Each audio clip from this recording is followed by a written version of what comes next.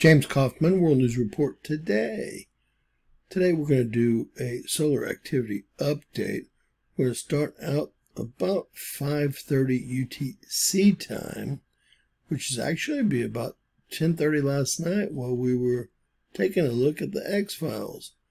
We had an M4.58 solar flare pop off. That's a fairly large solar flare. This came from an unnamed sunspot group, as I will show you. And it was basically facing the two gas giants that we discussed.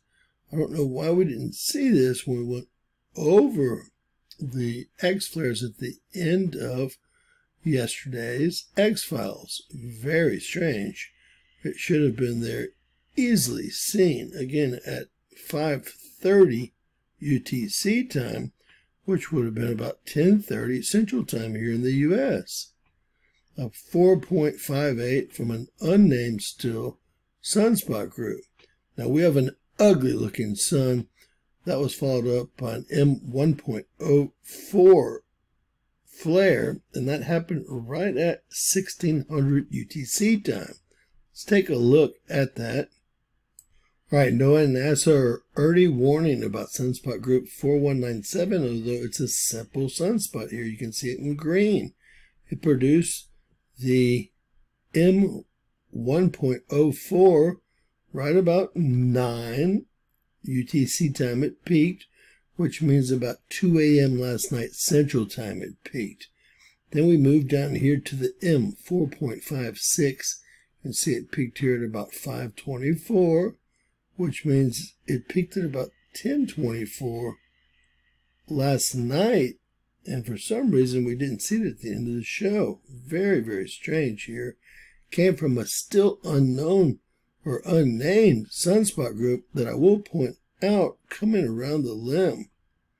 It's an ugly situation. Our sun in the next 12 days have a very good chance of producing an X flare per NASA, although they've given today only a 5% chance of producing an X flare, a 45% chance of producing an M-class solar flare, and that ship has sailed. We're running a C baseline.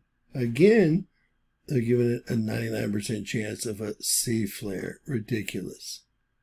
All right, over to HMI intensogram. We have 7 sunspot groups, Earth facing. Now, 6 of them are simple, seen in green, and one of them is a little bit more complex. It's Beta Gamma sunspot group AR4191. Now, sunspot group AR4197 right here, NOAA and NASA came out and warned us about that sunspot group this morning. But the sunspot group that created or produced the M4.58, which was probably much stronger and eclipsed by the limb of the incoming sun, was this sunspot group here that's still unnamed. And luckily I have that video so we can prove where it came from. I wanted to go over some of the sunspot groups. Here's 4191, the Beta Gamma sunspot group.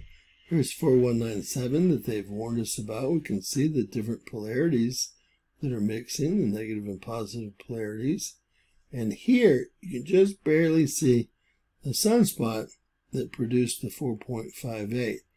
Now all of the large flares happened while the sunspots were coming around the incoming limb and they were facing the large gas giants, Saturn and Neptune.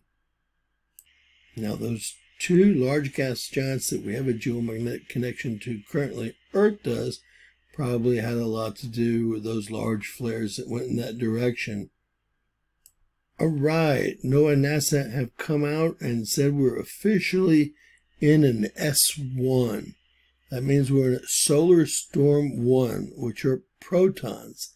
This is our GOES proton flux, and you'll see the 10 million volt line of electricity that is running through the space weather, well, warning sign or line, if you will. We also have some elevation in the 50 million volt line here in blue. But they're actually calling this an S1 when it's just barely passed over the line a couple of times. They're saying we're in an S1 currently. We're also in an R1 currently. We're also in a polar cap absorption event, which means we have protons and X-rays pouring in the north and south pole where the Van Allen belts don't protect Earth as well as they do in other places. So if someone were to say we were in a solar storm right now, they'd be right for the first time in a long time. We're regularly in what's called a geomagnetic storm. Again, we're also in an R1 or radio blackout 1. All right, over to GOES 19 solar ultraviolet imager, 195 angstroms. We can see that M4.58 solar flare there pop off. Probably lifted a coronal mass ejection, but won't affect Earth. You can also see the more complex 4191 Earth facing here, and then the one they warned us about, 4197, right here. This is going to be a September to remember. All right, let's go to 5 UTC time, which would be right about now. We see no coronal mass ejection coming out of the sun anywhere. Let's go ahead and go to our brand new Core 1 GOES 19 and see if that plasma is visible. I hate to even go to that instrument. All right, going over to GOES 19 Core 1. We still have that, well, light coming through the bottom of the lens there, although this is supposed to be 22,000 miles closer to the sun than Earth. All I can imagine is they're going to say that that is the Earth going through. Now, is there plasma that comes out the right side here? I see nothing, although we can't put too much confidence in any of these instruments after what we've been through. I'm waiting for a spaceship to fly through at any moment. All right, looking at those KP index breakdown, they're expecting absolutely nothing to happen on the 25th, 26th, or 27th. I said that we have a chance of some activity tomorrow, but really we're looking at the 9th, 10th, 21st, 22nd. Those dates are really what we're looking at. Over to the WSA Enlil Prediction Center, we will check Discover and ACE. Let's get a feel for what they predicted here. Space Weather Prediction Center says today on the 25th, they're looking for plasma in between about 6 and 7 centimeters cubed. And they're looking for solar winds starting out below 400 and ending up below 400. I would guesstimate about 375 kilometers per second all day long. All right, over to our D region prediction center, looking for those X-rays pouring in the North Pole and South Pole. They're definitely doing that, folks, as you can see. And let's see if that flare is going to be available. I don't think it's going to be. That second M flare is available right there. As you can see, 1524, they said the peak, 1522.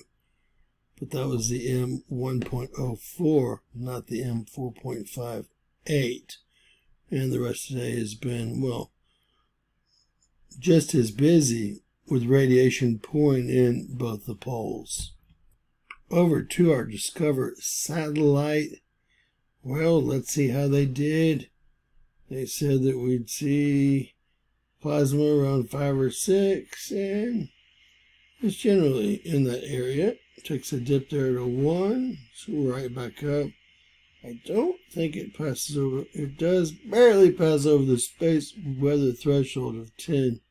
And then there is a few anomalies up here, 17.98. And, well, you can see the temperature rise right there too. And it's reinforced by the wind, so it might be something there. although it only lasted 4 minutes. The entire event did.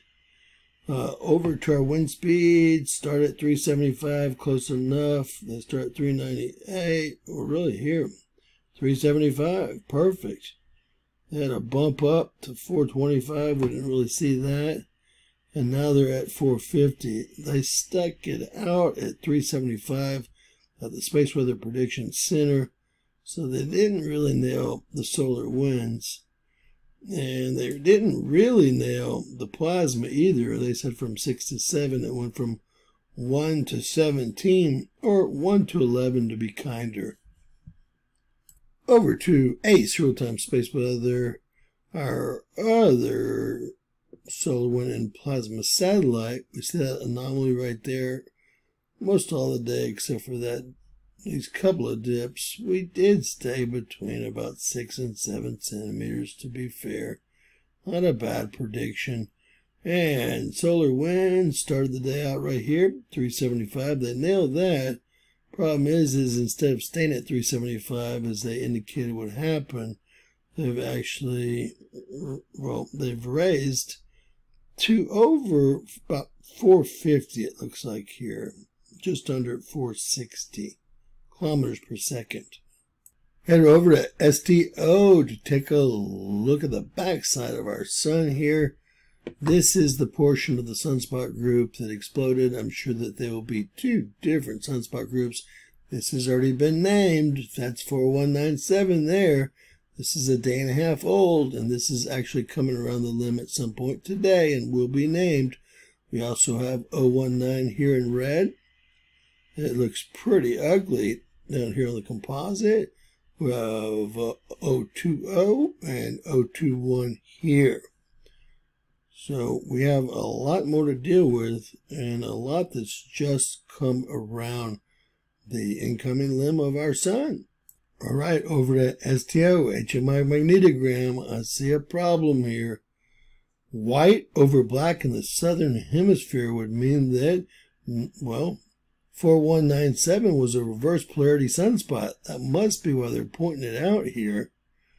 And this is, of course, 4191, and this bad boy here, it looks like negative over positive in the northern hemisphere, which would also be reverse polarity. This is what just delivered that 4.58 solar flare. This was taken at, let's see, 11 a.m. this morning.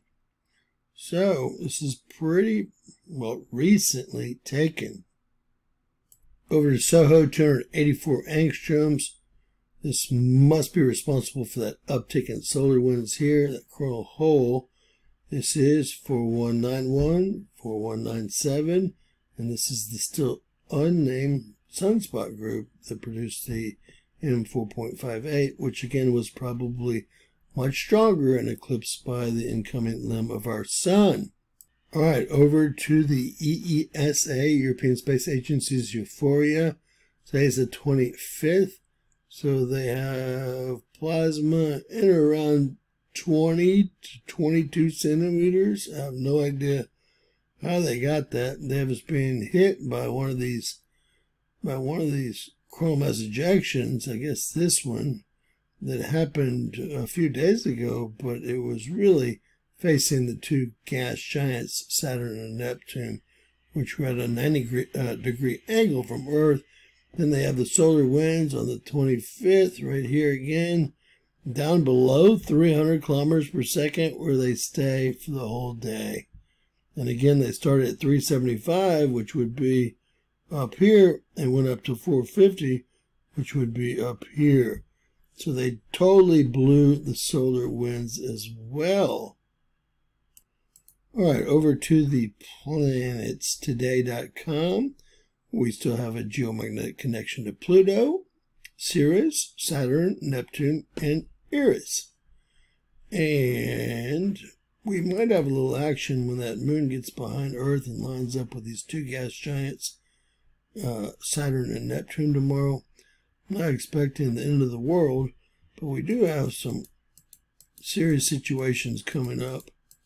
That's going to be on the, I believe, let's see, on the 9th and 10th, where our moon's between the gas giants and the sun is here, and then even more so as we connect to Uranus geomagnetically, still are connected to Pluto, Ceres, Eris, Neptune, Saturn, now Uranus, and when the moon moves into place in around the 21st, 22nd, could happen as early as the 20th, but I'm saying 21st, 22nd, this is going to be a really bad situation.